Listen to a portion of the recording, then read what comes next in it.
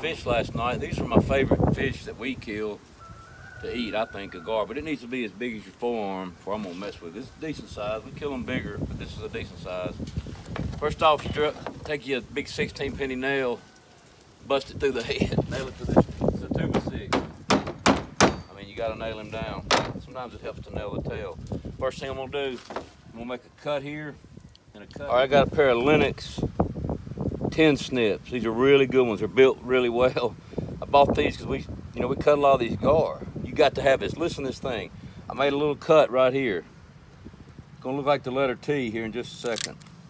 All we're gonna do is take the meat off the back of this fish along the spine across the top. It's like taking the back strap out of a deer. We're gonna get this meat, we're gonna get this meat. Check this out. Sounds good, don't it, Paul? Crunch. Sounds like free food. Paul killed this gar last night. Nice fish. Free food. It ain't all free, you know that. It's most expensive free food.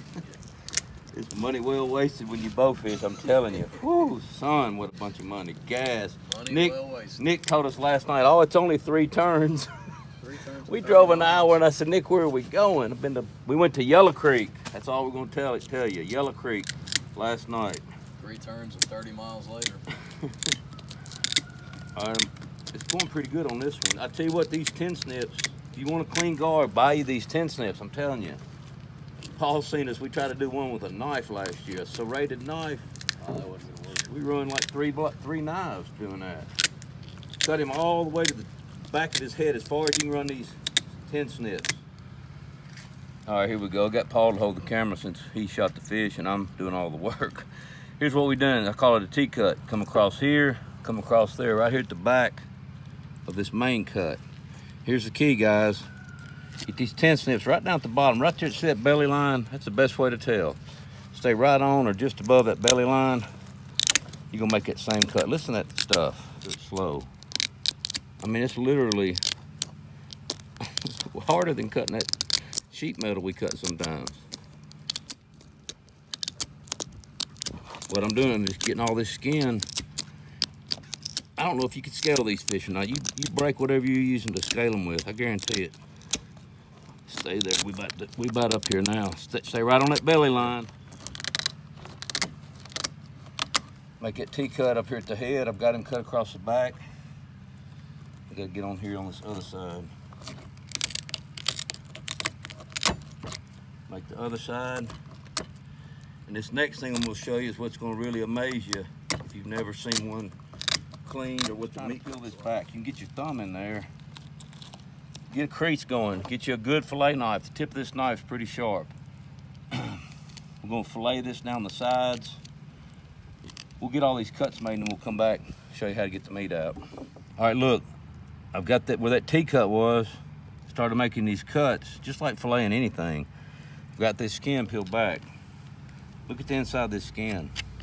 I mean, it's like armor all the way through. Just take your fillet knife. I've already dulled this one a little bit and I don't have my sharpener. I'll make it through. And you can kind of pull, hold that board for me, Paul, with your elbow. I don't have but 1 nail, so too lazy to go to the barn and get another one.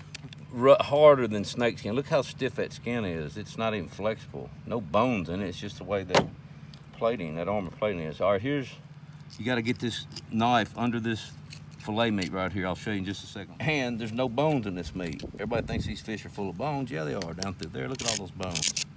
Just like a deer's rib cage. Ain't no bone in that back strap on that deer. That's what's good about these fish. These carp, people eat the carp.